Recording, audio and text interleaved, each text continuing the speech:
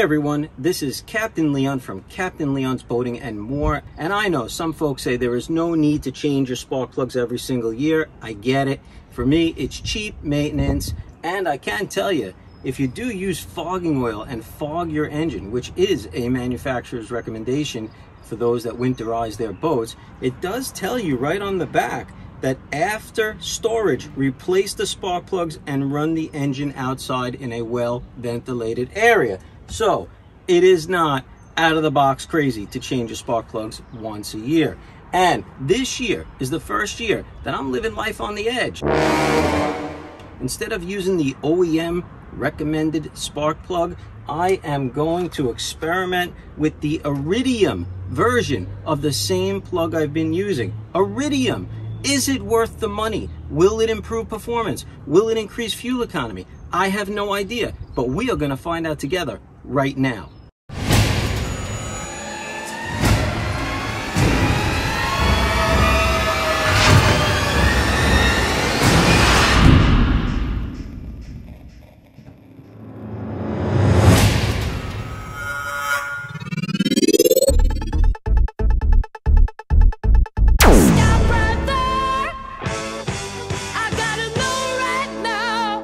That's right, we got to know first exactly how the OEM plugs perform before we can do a comparison to Iridium. The OEM factory plugs are a copper core spark plug, and not to bore you with the anatomy of a spark plug, but just know that that center electrode operates with a copper core running through it. You can see that that center electrode has a V notch in it, and in a moment you'll see how the Iridium plugs differ. So now let's hit a speed run with the OEM factory plugs.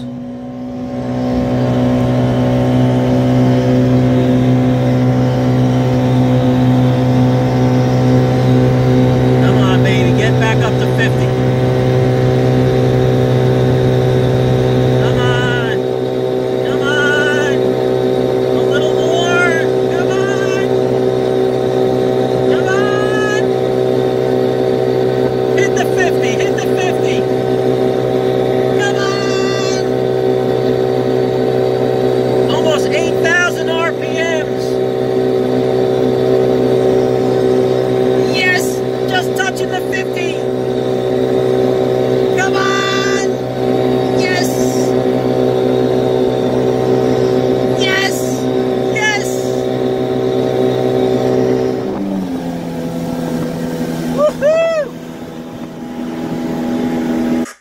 Okay, so our speed run results with the OEM factory plugs. We're looking at Yamaha speed of 49 miles per hour, but true GPS speed is around 3 miles per hour less than that, or 46 miles per hour factory spark plugs. Alright, it's time for phase 2 of our experiment as we pull out the NGK factory plugs and put in the NGK Iridiums. Same model plug, but just with the difference of the Iridium center electrode. And when we take a look at that design of that Iridium plug, we can see the center electrode has almost a point to it. It's a little bit different than the copper core plug. And now we want to consider gap. The factory plugs are called for a 0.031 to 0.035 gap according to my Yamaha owner's manual. I found these new NGK plugs to be pre-gapped at 0.028.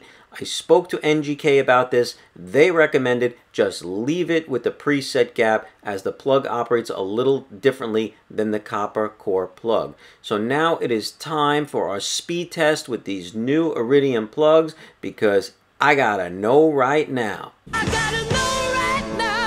Okay, we're out here on the SX190. This is a 2014 model. It is entirely stock. And we're going to do a little speed run right now. I just want to be able to show anyone who's interested. This is not a supercharged model. We can see that pretty easily by the fact that you know, we don't have the supercharger installed here. Right, it's just naturally aspirated. It's 100% stock, with the sole exception of there are Iridium spark plugs in here, and there is Amsoil synthetic marine oil. Outside of that, 100% stock. It's got a stock OEM impeller by Yamaha, as well as a stock OEM impeller housing.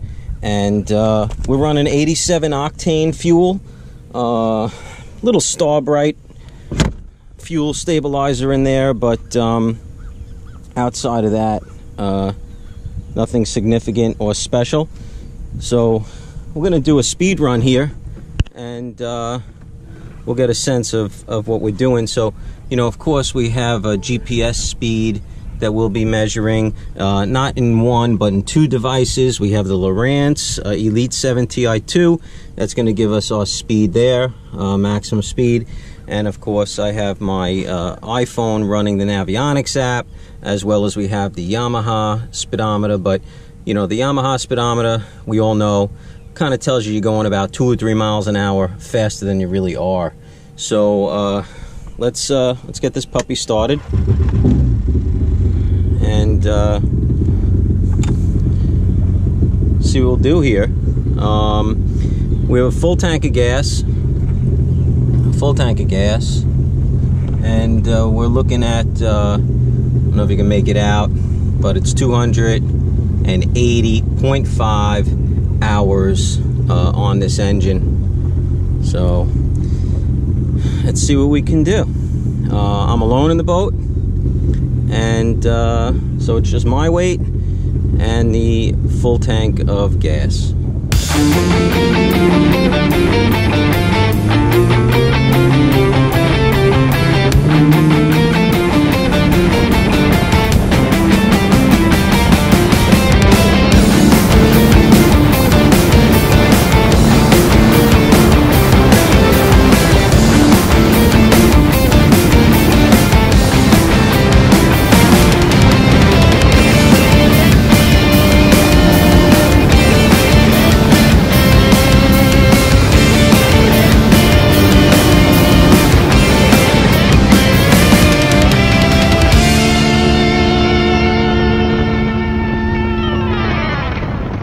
And our final GPS speed in this run was 45.3 miles per hour. Of course, wind, current, tide, everything plays a role, but no major significant difference from prior performance.